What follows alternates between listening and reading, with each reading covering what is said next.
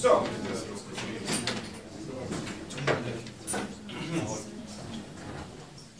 let's do a quick recap, especially for people who were not here in the previous class. And also for me to wrap my head around this stuff slightly better. By the way, this is a shadow home assignment on political power, which I'm not sure I want to assign. I'll have to think about that, because we have lost a day. We have lost one class and one seminar, and I'm not sure if I want you to do one extra assignment, like do 2 assignments for one day. That sounds a little bit inhumane. So maybe I will drop one of the assignments until the end of the year. So I'll have to think about that. Okay, that's neither here nor there. So anyway, what we're talking about is basically, again, we are finishing off the course, and in some sense, this is the last substantive lecture. This is the last step on our journey from protons to presidents and from electrons to elections. Today we get to the presidents proper.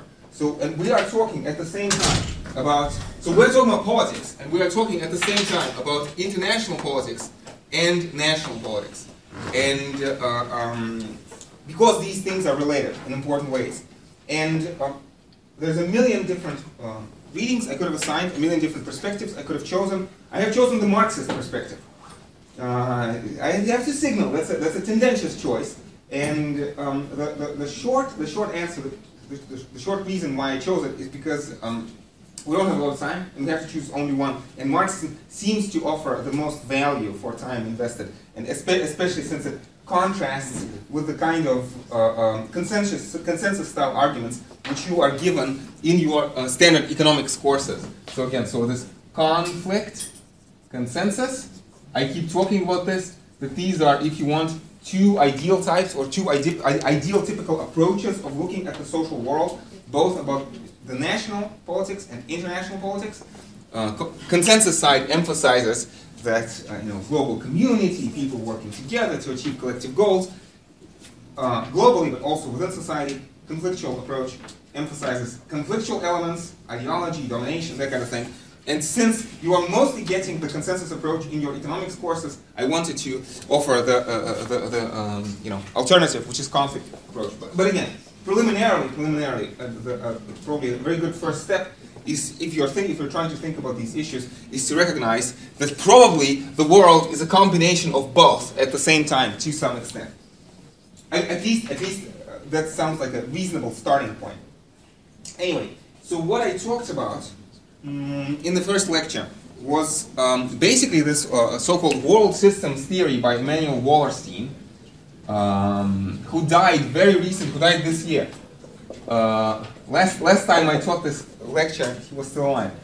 And Wallerstein talks about the countries of the core, of the semi-periphery, and of the periphery. So, and all of this is derived from the character of the Industrial Revolution. So in the Industrial Revolution, you have the emergence of a small number of highly advanced countries who concentrate labor-intensive products or industries. So this is capital-intensive. So capital-intensive, and because they are capital-intensive, they have high degree of market power. So high degree of market power. But market power, MP could stand for market power, but also for military power. And it's true, both. So high degree of market power and high degree of military power. And probably I don't have to argue for this interesting connection between economic power and military power. Again, at least since the invention of the machine gun, wars are mostly determined by economic capacity. The outcome of wars, as a matter of historical fact, as a matter of historical consensus, right? Wars are determined mostly by economic capacity. So the countries of the periphery are labor-intensive. They're labor-intensive, and that's why these industries, capital-intensive industries, tend to be monopolized, and this is partly what gives them their market power. And these labor-intensive industries tend to be very highly competitive. And I gave the example of, again, in the 19th century, Britain selling railway engines, and India, let's say, selling corn or grain in general. Grain is a very competitive industry. Britain can buy grain from South Africa, from South America, from India, from China, from Russia, from anywhere. Whereas the railway engines, the really good railway engines are only produced in Britain. I say really good, but actually no. In the 19th century, the railway engines are only produced in Britain. And then maybe also in Germany, but the German producers and the English producers may be in collusion, or at least competition is limited. And these are low in power. I think the second country after Britain to produce railway engines. France. Yeah, or France. It doesn't really matter. Because again, this is fortunately not a class in history, but a class in theory, so I don't have to worry about these things. But this is the model, and the second one is what? Core? Semi-periphery. And semi-periphery is this interesting analytical device. It says that countries of semi-periphery act as core towards periphery and act as periphery towards the core. Again, you see, this is a theory class, and I specialize in theory. And I spent most of my time reading through theoretical arguments, so I'm not really strong on the empirical side of the issue. I don't really think that's a defect on my side. It's just that, specialization. But you can fill in the gaps. Some people told me during the break that India also produces high tech, so I would imagine India exports its high tech to the countries of the periphery, but then with respect to the countries of the core, like the United States or maybe France or Germany today, acts as a country of the periphery, something like that. So why is this important? So this is we're talking about inequality and domination in the international sphere. Again, I have to keep reminding you and myself that again, value judgments, we need to try to separate them as much as possible from descriptive judgments. Again, my position tentatively is as of a conservative Weberian Marxist. So yes, there's domination. Doesn't mean it's bad. Not sure, but again, at least.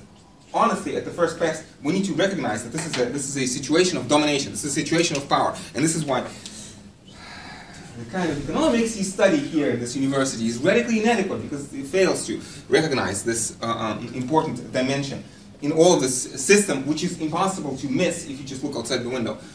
Now, so immediately, how does this apply to political situation? This is international politics. This is domination and inequality in international politics.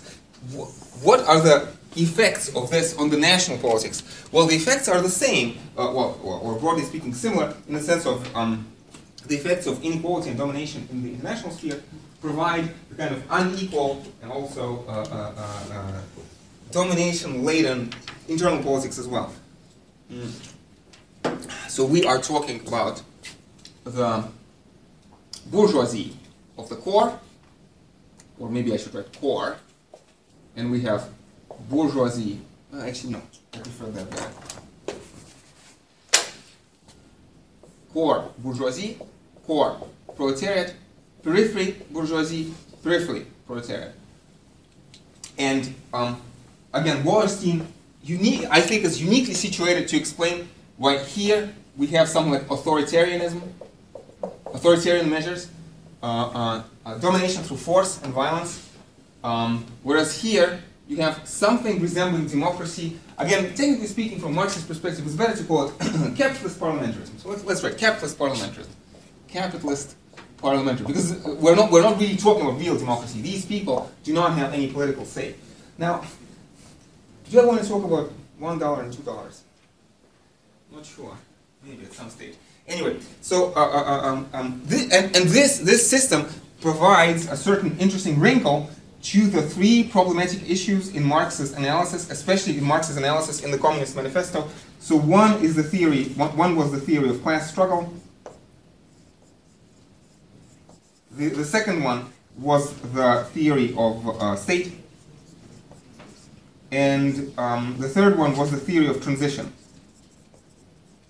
Again, to very briefly recap.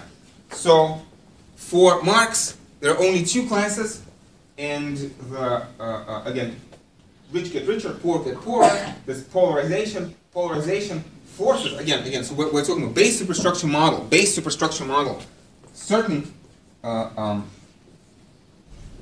conditions in the base, namely growing inequality, force on the pain of starvation, force the proletariat to unionize.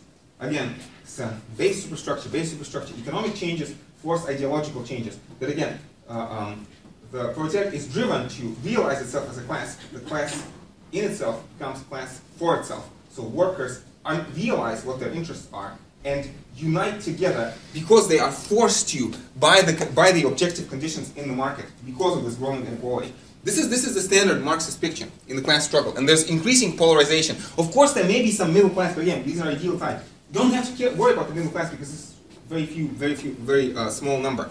But the trouble is, if you look at Wallerstein's picture, this does not happen because you have these four categories, and the proletariat in the core gets, as in the words of Lenin, bourgeoisified. They get crumbs from the table. Maybe I should actually write the word crumbs on the board because it's kind of important. So here you have crumbs, because we aren't actually looking at real political participation, real political power. This is not democracy at work. People are getting crumbs. People are getting, again, well, actually, let's not write the word crumbs. Okay, the technical term is concessions. And here, basically, we have violence. This is the big difference. Partly, to some extent, because you want proletariat in the countries of the core to be educated and like high in human development, right? Like highly developed in terms of skills, high skill, if you want. And these guys are low skill, so you don't have to educate them. And so high skill guys is kind of hard. At least sociologically, it seems hard to have a high skill population if you try to repress them down through violent means. But also, Marx is onto this. Marx understands at least some of this picture, because Marx would say that to the extent that the bourgeoisie educates the proletariat, they are digging their own grave. Because the proletariat who is educated is capable of knowing their interests better, of organizing to protect their interests, that kind of thing. So, so it is important also, it is part of the strategy of the countries of the periphery to keep the proletariat not educated so that they cannot unite and fight against oppression, if you want. So Marx's theory of class struggle seemed to imply that communist revolution happens automatically. If you look at this picture, no, it does not happen automatically. And as early as Lenin, Marxists have realized this, and Lenin writes about this necessity of avant-garde party. But you notice, avant-garde party is not base providing something in the superstructure. No, it's something in the superstructure. People, some kind of educated sections of the bourgeoisie breaking off and trying to organize the international workers' movement. There's absolutely no reason to believe that this would succeed.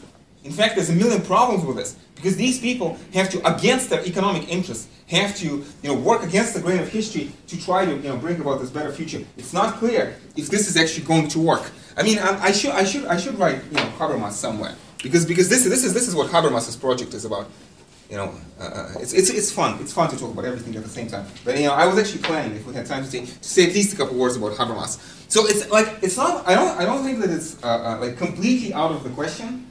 I think there are theorists today. Again, the foremost among them is Jürgen Habermas, who thinks that in some fashion, although Habermas has gone a very long way from being a classical Marxist, and his picture is more sophisticated than this, but I think at bottom, this is what Habermas is talking about. It's not really avant-garde party anymore, but something like a critical mass of intellectuals in the world. We'll talk about this more. Actually, I should talk about Gramsci before I talk about Habermas. But I think this project is still alive. Well, actually, since I mentioned Gramsci, let's write Gramsci on the board as well. But again, so Marx, in the Communist Manifesto, imagines that this transition would be automatic, that again, struggle leads to more struggle, rich get richer, poor get poor, but not true. Again, concessions or violence here, and again, it is in the interest of the elites of the periphery to keep the system working, not to challenge the system. So class struggle automatically used to lead to communist revolution. It doesn't anymore in this picture. So actually, I'm talking about number one, but I'm actually talking about number three. The transition used to be automatic, but not anymore. And when I talk about class struggle, it used to be that we were only talking about 2 classes. Now we're talking about at least 4. Again, these are ideal types. You can imagine that there are more than 4 classes. But for the purposes of the system, like the basic tendencies in the model are captured well enough by just these 4 classes. Again, the more complexity you introduce into the system, the less clear all this becomes. And we don't need to. The theory of the state, I need to talk about this at some point, but again, the idea is that the state plays a crucial role in all of this, because again, in classical Marxist analysis, especially in the volume 1 of Das Kapital, the idea was that the state is just simply acts as a committee for managing the common affairs of the bourgeoisie, and basically the state is powerless in the first volume of Das Kapital to prevent the bourgeoisie from destroying itself, capitalism from destroying itself through the crisis of overproduction. I keep mentioning this phrase. Let me write this somewhere. Crisis of overproduction. I mean, this whole system, in some sense, is the solution to the crisis of overproduction. So let me write crisis of overproduction. This is the solution to the crisis of overproduction. You can keep shifting local crisis of overproduction everywhere, such that you don't get one global crisis of overproduction that stalls everything. And again, in 2008, that's exactly what happened. You had a crisis of overproduction in the United States of America. Who saved us? China.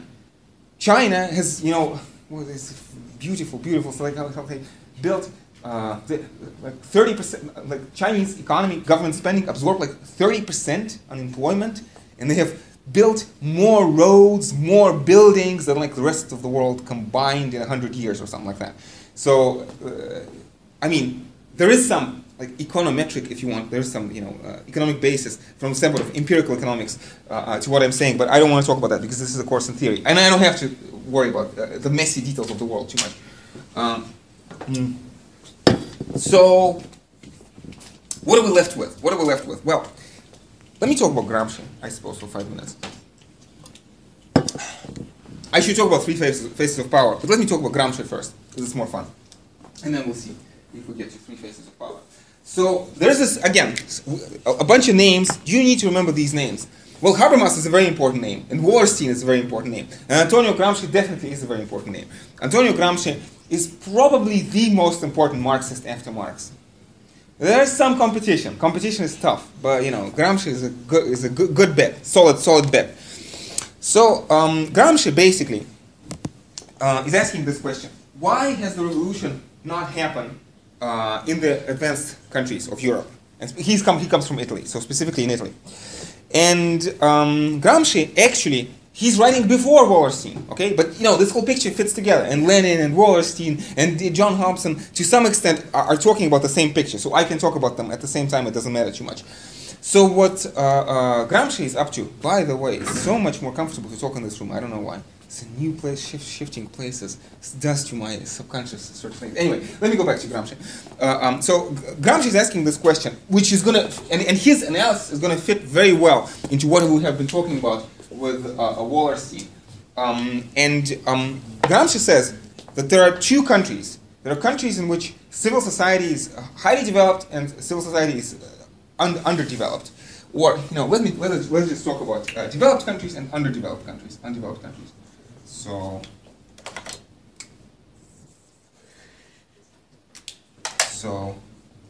I don't know. Developed. We'll actually know this one. Well, actually, I could just write periphery and core if you want. But Gramsci does not use these terms, okay? Well, again, I think that the technical term that Gramsci uses is countries with advanced civil society and countries which lack advanced civil society. So maybe I should write that too. So, no civil society, a developed civil society. Civil society is an interesting word, You roughly understand what I'm talking about. I could talk in detail what is the technical definition, but I don't want to, this will lead us astray. So basically he says that anticipating what Wallerstein is going to say, and they're both Marxists, so they agree. What happens is countries in which there is no civil society, for example in Russia, the government keeps itself in power through violence. And so Gramsci says that in order to have a revolution, you need to first have what he calls the war of movement, and then, so war of movement. which is basically, you need to have a violent revolution that grabs, that snatches the power away from the government. And then you have to engage in the war of position. War of position. So, I mean, these are the terms he takes from military strategy. Is this really important for understanding Gramsci to explain the analogy? Okay, let me try it in one sentence. So, war of movements like Napoleon, maneuvers, swift movement, or blitzkrieg. So this would be war of movement. War of position, this would be, you know, like slow trench warfare of First World Wars. As Weber says, ein langsames Bohren von harten Brettern. The slow boring of hard boards. And in the countries of the core, the order is reversed. You need to start with the war of position, and then you go to war of movement. So this is recipes. Now, more specifically, what are we talking about? We are talking, again, Gramsci has this very important word, hegemony, and technically speaking, is hegemony the same thing as ideology? Well, yes and no, it's similar. So hegemony basically involves two things. One is ideology, and the other one concessions. You understand the word concession? Breadcrumbs. So, the bourgeoisie shares a little bit with the proletariat, because again, remember, very famously, Marx says in the Communist Manifesto, workers have nothing to lose but their chains. Well, you got to give them something to lose. Not much, but something to lose. So that they are afraid to riot, because they're afraid to lose what little they have. And more specifically, when he talks about ideology, is when the bourgeoisie, or the ruling class, presents its interests as the interests of all. Interests of all. And basically, in these countries of the periphery, you don't really have much of this hegemony. You are mostly ruling through force, through violence. And so, before you can do anything about it, you need to get rid of this violence. So, but in the countries of the core, we're not talking about violence. We're talking about, again, this hegemony. And Gramsci is saying, look, if you simply try to initiate a violent revolution in the countries of the core, this will not work. People in the street will not support you. They are afraid to lose their concessions. They are afraid to lose what little they have. So what you need to do is you need to engage in ideological struggle. You need to slowly and gradually, again, this slow boring of hard boards, you need to change the ideology. So again, both here, this war of position refers to, well, in some sense, war of position refers to working on hegemony, on restructuring the social order, or restructuring the social order through intellectuals. So, okay, I'm not sure if it's clear, but let me finish the paragraph, and then we'll see whether it's clear or not. So, war of position refers to the intellectual struggle, cultural struggle against hegemony. And Gramsci, when he talks about this war of position, he talks about two different kinds of intellectuals. He's talking about traditional intellectuals and organic intellectuals. Traditional intellectuals and organic intellectuals. So traditional intellectuals in the countries of the core, but also in the countries of the periphery. Countries of the periphery, intellectuals are not very important. You're mostly ruling for violence. But I mean, they're also important, but less important. But in the countries of the core, they're the most important. So the traditional intellectuals, these would be people like priests, school teachers, university professors, media, newspapers, celebrities. So these would be the people who basically translate, retranslate, right? Propagate the hegemony of the ruling class. These are the people who help in the street, in the newspapers, in the books, to present the interests of the ruling class as the interests of all. Or I shouldn't say represent, to misrepresent. So these are the ideologues, if you want. And most of the time they would not even necessarily understand what they're doing, right? They're puppets of the system. But the organic intellectuals, says Gramsci, these would be the intellectuals who understand what their interests are, and they are organically tied to a particular class. And so, like, mostly when Gramsci is talking about organic intellectuals, he's talking about organic intellectuals of the working class. But in a certain weird sense, This always comes up. I'm asking myself, am I not an organic intellectual of the bourgeoisie? Could this not be the case? I don't know. That's an interesting question. I have to keep thinking about that. But there clearly are organic intellectuals of the bourgeoisie for Gramsci. Anyway, so basically, let me, again, have another pass at this system, and let's see if this becomes clear. So basically, in a country like Russia, you need a violent revolution, but then, through gradual and slow war of position, you reconstruct the ideological superstructure of society along the new lines. You educate the people. You educate them in how to be, good democratic citizens. You create the civil society. You create the norms and the institutions which will be able to support your new communist utopia. This is what you do in Russia. And basically, this is Gramsci's analysis. Okay, the first stage was successful, war of movement, excellent. The Bolshevik movement has succeeded in taking power. Now, there's a huge task ahead of them. Will they be up to it?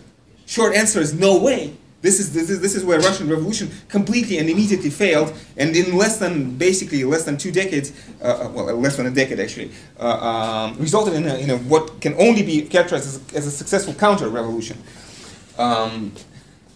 So this is countries of the periphery, but countries of the core, you start with the war of position, which is to say that you don't go out into the streets, you don't protest, but you slowly and gradually. Maybe in a way Weber will talk about this, or maybe more so the way that Heidegger will talk, or Foucault will talk about this. You slowly try to reshape the system from within, in the sense that, again, as an intellectual, you need to understand what the interests are, your interests are, and the interests of your society, if you want, and you try to spread the message. So this is what we're talking about. Superstructure. You need to organize top down. You need to educate the people, and you are working against the grain of the economic system. So this is in some sense, is this Marxism without the proletariat? To some extent, yes. This is an intellectual-driven Marxism. The intellectuals need to educate the proletariat, need to explain to the proletariat their real interests, and only then you'll have the revolution. But notice, any organic intellectual is always faced with a choice. Do I want to go against existing society and educate the proletariat, or do I want to be co-opted by the system and just simply preach from the pulpit? So Gramsci understands this very well. This is an uphill struggle, and Gramsci has this wonderful phrase: optimism of the will, pessimism of the intellect. Optimism of the will, pessimism of the intellect. He is pessimistic. I mean, he will tell you about why this is not likely to succeed. I hope, Nikolai, you're taking notes, because this is leading Marxists explaining to us why communism is very hard or possibly impossible to achieve. It's very unfortunate that Alice is not with us today. Is Antonio Gramsci. So probably, well, so there's some competition among Italian intellectuals, but he's clearly one of the foremost ones. Okay. I hope this is more or less clear now, or at least to some extent. And if you again, so we're talking. Notice, I'm trying to talk about these things at the same time: international politics and national politics. If we try to translate this back into international politics, well, what about the perspectives of the war of movement? Well, sorry. Again, the United States, I remind you, spends on military spending as much as the rest of the world combined. Is there any chance that a war of movement can be successful? You gotta be utopian. You simply gotta be utopian. If something like the war of movement can succeed, you can always re-describe this as a violent terrorist insurgency that's violating human rights and just send in drones or missiles. So this prospect becomes really, really bleak, especially in the 21st century. Is there some merit to this? Probably yes. So this is the project that remains. And the question is, will the organic intellectuals, will they be able to do their job, or will they be co-opted by the system of traditional intellectuals? I hope that what I'm talking about makes more or less sense. And this is how you get from Gramsci to Habermas. Because Habermas wants to say that to the extent that you are an intellectual, that anybody who's an intellectual has to at some point recognize this system. And is there maybe a Kantian element in Habermas? Maybe to some extent. This notion that, again, simply to the extent that you are an educated intellectual, you recognize certain rules and laws of rationality. And like to be co-opted by the traditional system, you would feel as a betrayal of your ideals. That it is impossible to be an intellectual and not feel a certain tension. That again, to be an intellectual, you need to have a certain level of self-respect, and have this disinterested. Maybe I should write. So Habermas talks about Communicative rationality, Habermas. So rationality, rules of rationality. More specifically, what he talks, communicative rationality or communicative action. Communicative rationality. Which is, at bottom of this, is this notion of pursuit of truth for the sake of truth. For the sake of truth. And basically this is his tentative solution. This is his hope. And basically, again, Habermas is very adamant. Again, Habermas comes from a Marxist background. He's not a Marxist, okay? Habermas is not a Marxist. And he's actually, it's wrong to say that Habermas is a member of a Frankfurt school. I mean, technically speaking, yes, he's a student of Horkheimer and Adorno, but he has gone a very long way from those guys. But there is this residual Marxist element in him, and then he says that again, that today the task of the intellectuals is to protect the sphere of civil society, of this communicative rationality, where people again talk to one another, participate in what John Stuart Mill calls free and equal discussion, to protect the spirit of free and equal discussion from the encroachments of ideological lies from the political sphere and ideological lies from the market sphere. So again, Habermas wants to protect the sphere of civil society against the encroachment of, again, if you want, market rationality and political rationality. So civil society versus the market on the one hand, and politics on the other. And basically he's saying market forces don't care about truth, they care about profit. So they are antithetical to truth.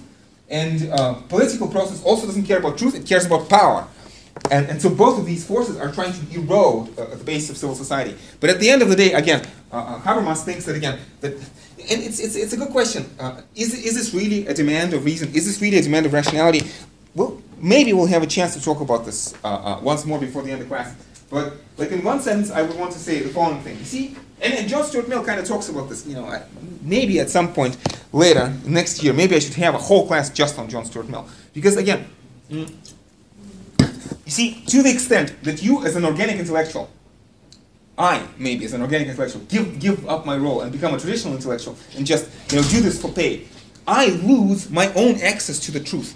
Because you see, you can talk about Foucault all you want, all day. And who is Foucault in this picture? Well, actually, I would say that Foucault is a very careful Gramscian organic intellectual. And he is trying to, well, this is my view, my tentative view. I would want to see Foucault in line with this project, who sees all the challenges but very tentatively tries to work in this direction, plays his part, if you want, in the war of position. But still, there's always this question, there's always this problem. How can we separate truth from persuasion? How can we separate truth from persuasion? If you find an argument plausible, is it because it just rhetorically convinces you, or is it because it's true? And many philosophers, especially people like maybe Jacques Derrida, or to some extent Foucault, would want to blur this line and would want to have a persuasion as a paradigm for all cases. But the trouble is, and Habermas says this, if you completely erase this distinction between truth and persuasion, where are you left standing by yourself?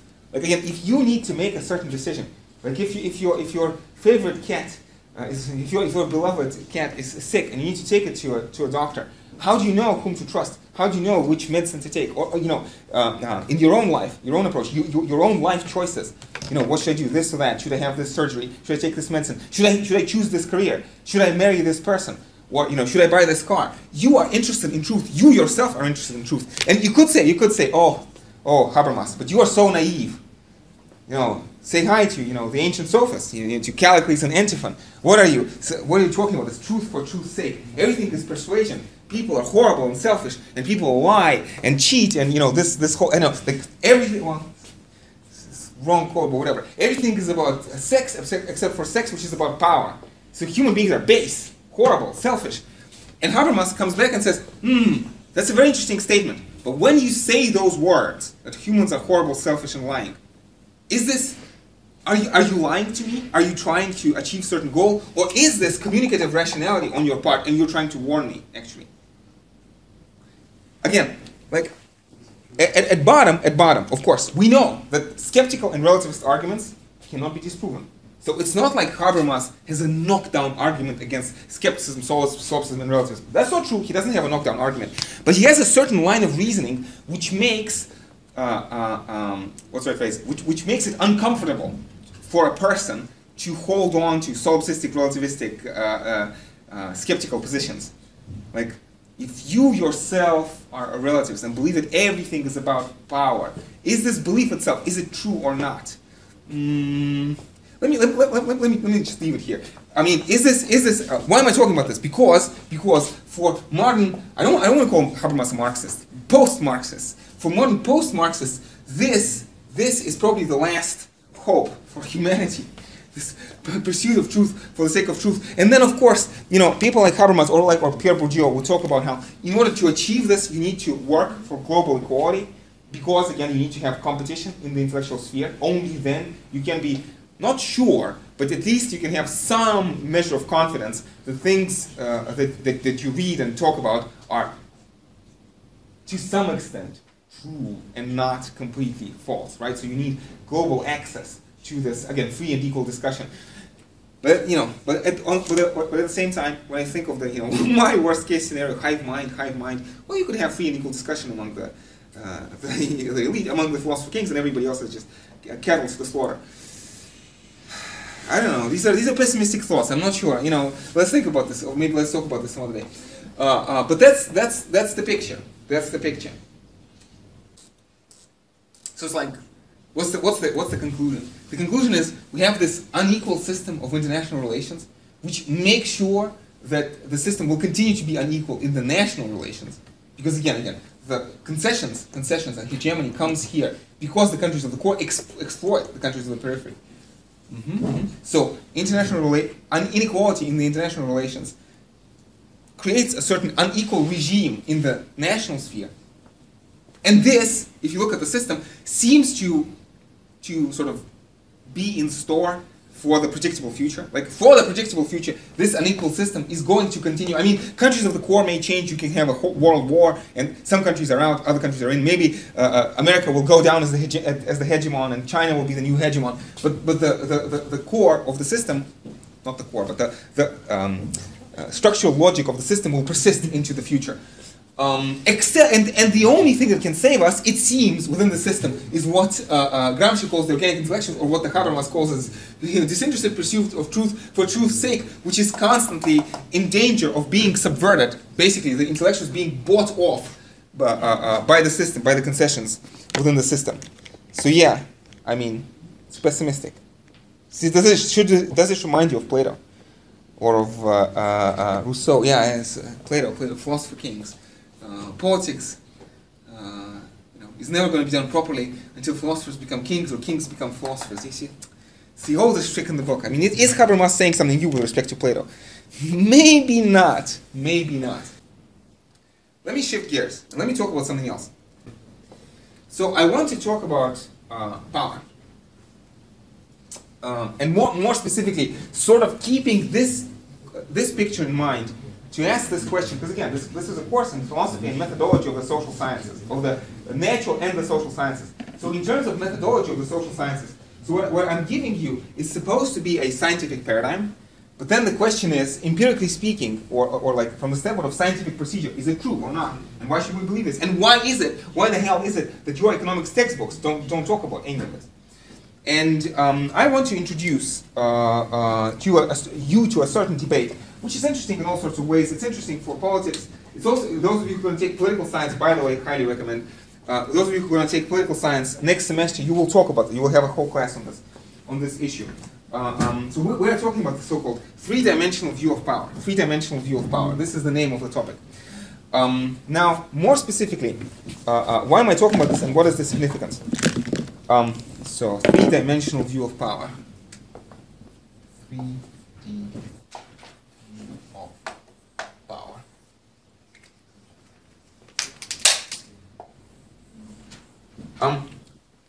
So let's start with your economics textbooks. So, well, actually no. Let's start one step before that. So outside of the Marxist tradition, there was this famous, very important American sociologist whose name was Charles Wright Mills. Do not confuse with John Stuart Mill. Okay, so Charles Wright Mills, C.W. Mills. And he wrote a sociological study in which he observed it's called power elite or something like that, where he observed the functioning of the political process in the United States of America. And this was actually, I think, in the 50s or something. So this was back in the day where America was much more democratic than it is now. And he has observed that, again, as a matter of empirical analysis, you can look at family connections, especially marriages between people, and you will find that people who belong to the military, political in the sense of judicial, executive, and legislative elite, but also economic elite, and maybe cultural elite, that all of these people, broadly speaking, belong to the same families. That there is, if you want, a revolving door between big business, big politics, and also big military.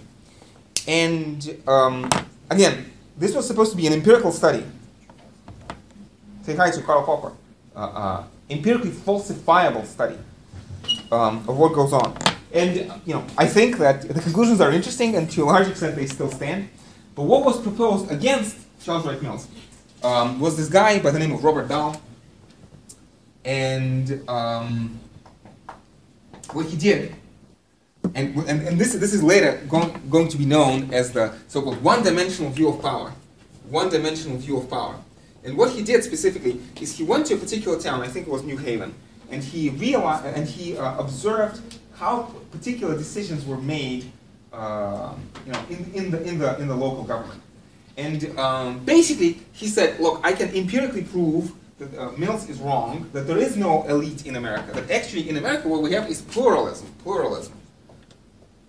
And he, basically draws a pie chart and says, look, there's 50 different decisions taken in the course of the year, and if you look at what interest groups within the city, different interest groups get their way, in different policy decisions. Like for example, let's suppose there's a demand in the community to have a new school open. Will this new school be open? Where exactly it will be located? How much money will be allocated? He says you can observe the political process, and you can see that American political process is pluralistic. And to some extent, this may be true. But then, this whole picture has been challenged by two wonderful Hungarian political scientists with wonderful names, Beckert and Beretz. So, Beckert and Beretz. And again, I talk about this because first of all, I think it says something interesting and useful about politics on the one hand. But on the other hand, it deals with issues in this course. We're talking about philosophy and methodology of the natural and social sciences, truth, the status of truth, the status of empirical verification. It seems that if you believe Dahl, empirically speaking, America is a democracy, or at least was a democracy back in the time of Dahl. Case closed. We can go home. Now here come Beckert and Beretz and say, no, that's not exactly right. And they introduce what's called the two-dimensional view of power. And the two-dimensional view of power is that they talk about the key insight from what they're saying is that this focuses on decision making.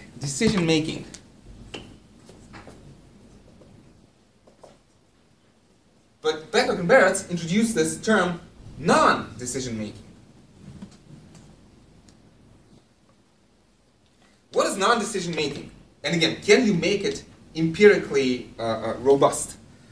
Let's imagine a very simple example. Like you go door to door and you ask people, what is their attitude, let's say, to war in Vietnam? Or what is their attitude towards copyright law? That one, that's my favorite. So I think right now in the United States of America, the copyright law is that 70 years after the person dies, their legal heirs are entitled to proceedings. Why is it 70 years? I mean, okay, we talk about incentives, economic incentives, that you need to have copyright law in order to incentivize the writers. 70 years after they die? Again, if you go door to door and if you ask people, is this enough? Or if you ask experts, is this a reasonable amount in terms of maximizing productivity in society? Why should it be 70 years and not, let's say, 20 years, or maybe 1 year, or maybe 0 years, or maybe the copyright should hold only, let's say, 20 years after you publish the book, and then regardless of whether you're alive or dead, it goes into the public domain? Wouldn't this be maybe more productive? Again, what is the justification? What is this natural rights argument? So Beckett and Barrett would say that if you go door to door and you ask people, people would be in support of changing the legislation. But this question never comes up on the agenda. So non-decision making basically refers to control over the agenda. Control over the agenda. Certain issues never get raised, never get voted on. Control over the agenda. And notice this. It's harder to measure, and their implication, what they're trying to suggest, is that there are certain mechanisms within the political process that prevent these issues from being raised. For example, politicians, in order to be elected, usually in the United States of America, take huge donations from private corporations, and these corporations are not interested in that kind of stuff. It's harder to observe, it's harder to quantify, but still you can do this. You can go door to door, you can ask, and it's still empirical. Still, Karl Popper is glad. Karl Popper is satisfied. You are doing this empirically. And this immediately already introduces a certain very grim element to this picture. And so Dow, at the end of the day, wants to say, yeah, okay, all this elite, they belong to the same classes, but it doesn't matter because the political process is equal. And these guys are saying, no, these elites belong to the same families. These are the same people. And actually, by controlling the agenda, they stack the deck in their favor. They introduce certain inequality into the system, which makes it deeply undemocratic. So here comes the last point. Well, actually, there's going to be a postscriptum to this. But the third part of the story is Stephen Luke's. Stephen Luke's. Some of you, I think, are writing about Luke's. I think it's at least one person. And Stephen Luke introduces what he calls the three-dimensional view of power. And this one is hardest to empirically operationalize, to empirically, to make sense of empirically. But Luke also thinks it's clear. So let's imagine, and he has particular examples. He talks about some town of miners, shachtere, right, somewhere in Latin America, where it's not a question of people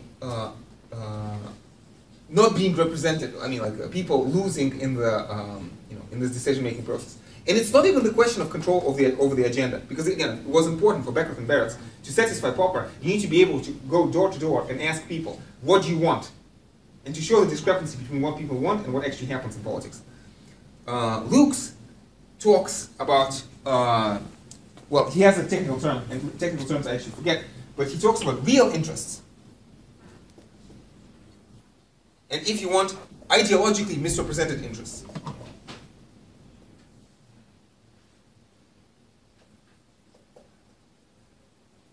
So it's something like Foucault, yeah, it's something like Foucault, but it's also something like Gramsci, it's also something like Marx. This is the old issue of ideology. And I want to say that on a certain level, this should not be problematic at all. Because we know, as an empirical matter of fact, that this happens. This happens to everybody. That you thought something was good for you, but actually it was a mistake. And it's actually not good for you. And what you are doing, let's say what you are voting for, is against your core interest. Again, the non-problematic examples are usually children. So children may want something, they think it's something that they want, but actually their real interest lies elsewhere. Now, immediately, this is a big problem, and Luke understands this is a big problem, because who will decide what are your real interests? Like you yourself may not be in a position to judge. And of course, again, Luke is a Marxist. So not a Marxist, not a Marxist, not a Marxist. Luke is the only Marxist on this side of the board. And Luke is saying, look, these people, these miners of South America, they don't have the free time to try to analyze their real interest. They don't have the education to understand that.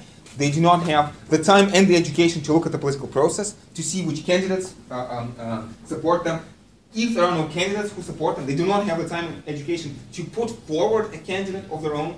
So it makes a certain amount of sense. Now, of course, again, this one is much more problematic because here and here we're talking about fairly strictly observable things. Here, at the end of the day, it's not clear if there is a strict and clear procedure to determine what real interests are. But you know, and so this is farther, as far as possible, removed from Popper. But still, I think that, again, Popper would have to at least agree that this is in principle possible, that there is this discrepancy. And then the key question is, how do you know what the real interests are? And here is where we go back to this side of the board. And we have to ask with Habermas, could it be that there are people who are trying to pursue truth for the sake of truth? Could it be with Gramsci that there are organic intellectuals who understand the interest better? And could it be that sort of there's some possibility of movement in that direction? By the way, as I'm talking about this, I'm pretty sure that I could get some uncontroversial examples where everybody in this room would agree that these things are misaligned. Again, Luke's example of this mining village is probably, if most of you looked at that, you say, yeah, these people are fooled. Okay, they're taken advantage of by shrewd politicians. I mean, does this never happen? Right? And so maybe it's hard to understand what human real interests are, get some Foucault here in this room, but it could be pretty clear that people are certainly being taken advantage of against their best judgment, not being able to judge for themselves. So, and this is in some sense, this is how, so again, if you go back to this picture, to tie this side of the board to this side of the board, this is how the political process is organized in the countries of the core. In the countries of the periphery, you don't need this. In the countries of the periphery, you can just have violence. Well, you can have violence at minimal level of ideology. Because, low-skilled, uneducated workers don't take much to be persuaded. Have one official TV channel with some religious figure preaching to them, it's going to be fine. But in the countries of the core, yeah, this is where it gets tricky. In the countries of the core, this is where it gets tricky. The political process on the surface looks legitimate and pluralistic, but actually there's this sinister control over the agenda. But actually, even below that, there are mechanisms in society that actively prevent people from realizing their best interest. And this is what keeps this situation in check. Because again, I remind you that for Marx, the only real revolutionary element in this whole system, the bets of Marx are placed on this part. These are the guys who need to realize their historical role, and these are the people who need to organize the proletariat in the countries of the periphery, and together they will overthrow the system. But it takes a lot of time and effort.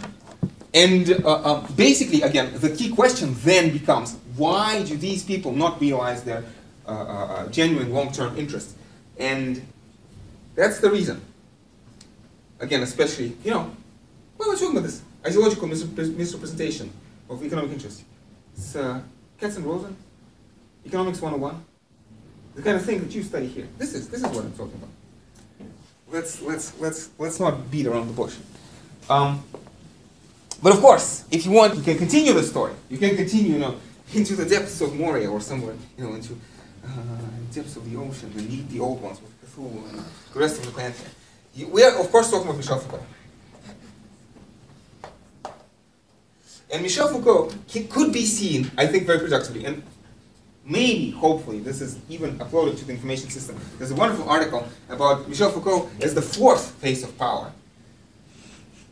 So we are not talking about, so these are like decision making, it's clear, it's open, it's perceived. This one is this hidden agenda, mobilization bias. Here, again, we have a real interest and ideological interest. But Michel Foucault would talk about, like the limits of rationality. Basically, the limits of this, pursuit of truth for truth's sake, limits of rationality.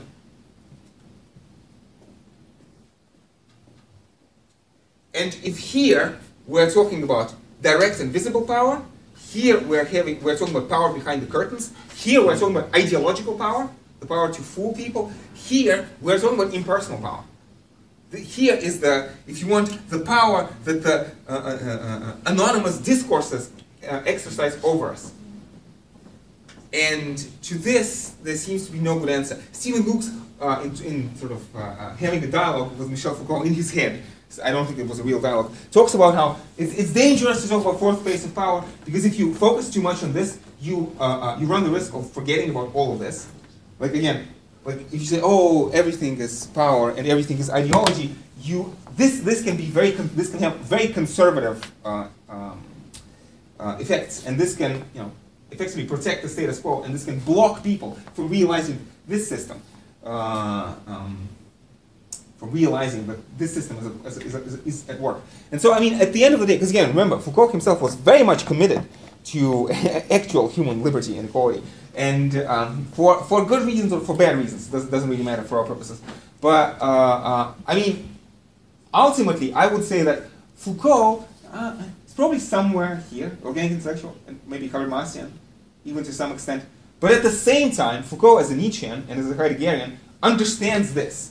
And he's looking into the abyss. And this is what prevents him from operating on this level. But so it's like Foucault is kind of like a combination of the two. He's like trying to be an organic intellectual even though he sees the limits of this rationality. Interesting deep tension between conservatism and revolution in Foucault himself. Well, he does talk about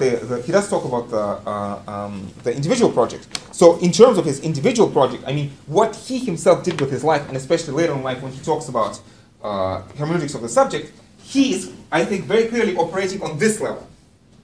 When he talks about how the task of criticism is to unlearn all the maladaptive things that the society has injected into your head.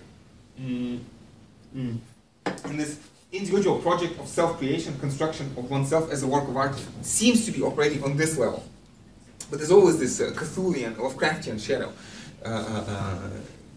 limits of rationality. So Luke's talks about these three. Begins with Robert Dahl, says that Dahl focuses on behavior, observable behavior. He's focusing on decision making on key issues, and he's talking about observable conflict, and he is talking about subjective interests as seen through policy preferences revealed by political participation. So when he's talking about preference, when he's talking about interests, he assumes that the interests are what actually people vote for. So Beckett and Barrett talk about decision making and non-decision making. And they also talk about, again, these potential issues. So covert conflict. Covert conflict. So here, the conflict is observable, it's overt. Here it's covert, it's non-observable, if you want. Because we're not just talking about actual issues which are debated in the political sphere, but we're also talking about potential issues. Like, for example, the copyright law. Potential issues. And so here we're talking about interests as seen by people actually participating. Here we're talking about interests as, for example, again, you go door to door and you actually ask people what their interests are. And Luke's characterizes his own position, he talks about decision making and control over the political agenda, not necessarily through decisions. So again, issues and potential issues. And he also introduces this term, latent conflict. So again, so observable conflict is what actually gets debated on television.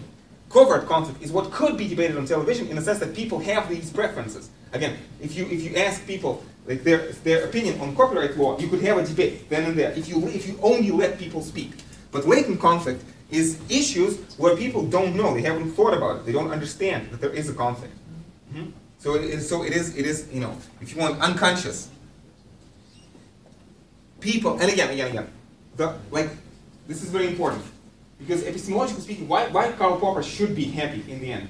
Because Stephen Luke says that at the end of the day, if you take people and you give them a chance to participate politically, you give them a chance to educate themselves, they would, at the end of the day, agree that their real interests were misrepresented. This is kind of important. This is what ultimately puts the lid on all this discussion. Because again, like, child tries to do something and the parents say don't. Like, drink bleach. A child wants to drink bleach. And the parents say, no, it's a bad idea. It's a conflict with your real interest and, you know, ideologically misrepresented interest by, you know, beautiful advertisement on the label. And why is this conflict of real interest and misrepresented? Because when the child grows up, the child can look back and say, yes, I should not have drunk bleach. Thank you very much, parents, for not letting me. So at the end of the day, you yourself should be able, maybe not now, but at least later, at least potentially, should be able to judge. This is Orwellian, peace is war, whereas peace and slavery is freedom. That's the issue. And of course, again, like the key issue is how do you want to bring that about? Do you want to sort of have this dictatorial party that just tells everybody what to think? That's not Marxism, because again, you see already in Gramsci, you have this notion of gradual war of position, where you educate the people, and even if you win the war of movement, you still need to fight the war of position, in a sense that people need to be educated on this stage. And if they're not educated on this stage, then your revolution ends in counter-revolution, and you just create a different kind of hegemony. So actually, in some sense, if you point to party leaders in China and Russia and other quote-unquote socialist experiments, if you try to point to them as examples which disprove Luke's and others, it's actually, what's the right phrase? Marxists are actually in the best possible position to explain why and how these authoritarian regimes work. Oh, by the way, let me talk about fascism. I made you one sentence. So this is Marxist take on fascism, and of course there are many different Marxists, and they would have a slightly different take, obviously. But this is one way, one particular approach. By appealing to nationalist sentiment, fascists facilitate a temporary alliance between sectors of industry, between industry and agriculture, and between large-scale modern industry and traditional petty bourgeois producers, whose mass support allows economic elites to extend their influence over the state and to discipline organized labor through the abolition of collective labor rights and the reduction of the law to an instrument of state terror. I don't have a lot of space on the board, but let me write this somewhere. Such a beautiful picture. I don't want to erase anything, but I have to. Let's see if there's going to be more space. So we're talking about nationalism. Okay, it's unfortunate, but this has to go.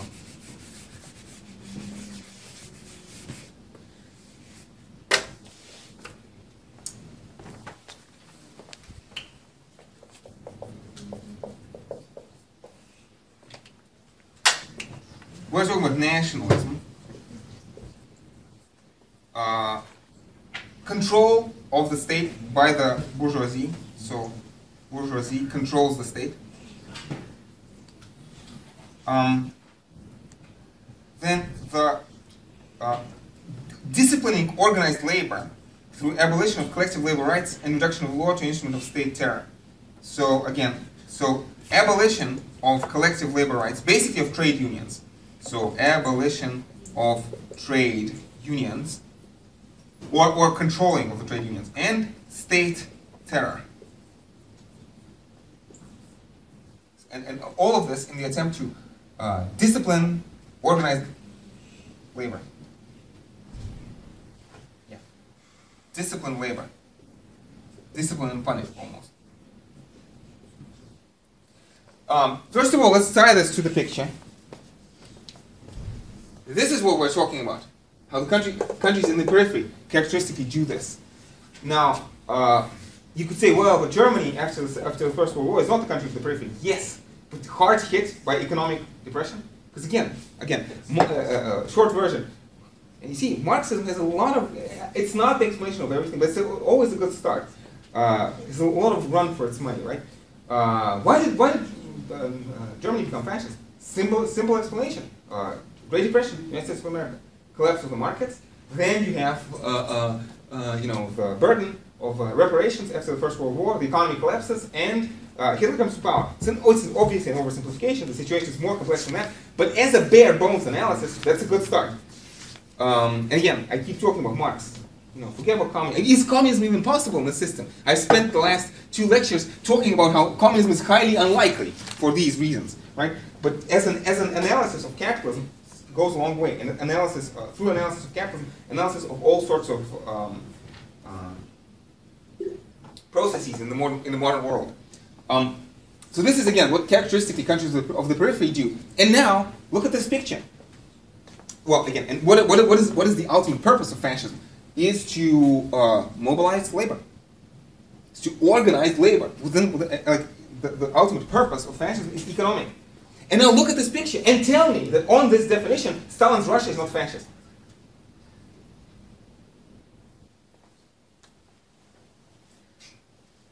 And the answer is, it is. I mean, on standard economic analysis, if you try to say, oh, communism cannot be realized because Russia and China fell. Yeah, but Russia and China were not communists, they were fascist. Complete opposite of communism. Yeah, they used Marxist ideology as an ideology, but what they actually did is, again, by misrepresenting the interest of the party leaders as the interest of the whole, they, again, are we talking about abolition of trade unions? Yes! Because the trade unions that existed in Nazi Germany, but also in the Soviet Russia and in Communist China, we're not talking about real trade unions where people unionize. No, unions as something that is imposed from above, the cog in this machine of state terror. Like it's not free workers unionizing because they want to. No, it is the state requiring everybody to belong to a labor union, which is not really a union at all, but again, a disciplinary repressive organization. And again, this issue of state terror, especially this issue of state terror, repressions, concentration camps, yes, that's exactly what we're talking about. And that's exactly the opposite of what Marx is talking about. And Marx is going to say, oh yeah, but the country, the wonderful, Iceland and Denmark and Norway and the United States don't have concentration camps. Yes, they don't have concentration camps because they occupy a different position in the latter. But it's the same system. It is the same system that gives you concentration camps on the one hand and quote-unquote free elections, like these kinds of free elections, on the other hand. Capitalist parliamentarism. I've given you both, and in some important sense, Wallerstein would say that one is the necessary flip side of the other. And this is a big question. Can you have countries like Norway and Iceland without countries like China, India, and Bangladesh, and Africa with a reserve army of unemployed? And again, don't necessarily have to agree with the conclusion, but Wallerstein's conclusion is no, no, no. So again, the way that the economy is structured, the bourgeoisie of Iceland is able to share concessions with the bourgeoisified proletariat of Iceland because they exploit proletariat abroad. Because, Iceland's proletariat does not live in Iceland. Russia is a wonderful example always. When you talk about these things, Russia is such a strange country. Does Russia have economy? You find a chest of gold and you slowly dole it out. Does that count as economy? I'm not actually sure. In terms of this picture, if you look at all the wonderful things we have in this room, how much of this is actually produced in China? Does Russian proletariat live in Russia? I mean, Russia is not the richest and the most prosperous country of the world. But even in Russia, can you say that Russian proletariat lives in Russia? And to a large extent, the answer is no, no.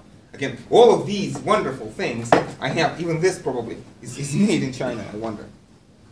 Just for fun. Oh, wow, wow. Made in Germany. Wow. This is impressive. I did not see that coming. Okay. I stand corrected. Exception, that's supposed to or something. Okay. Whoa. Excellent. I have such a lot of time. Minus 10 seconds.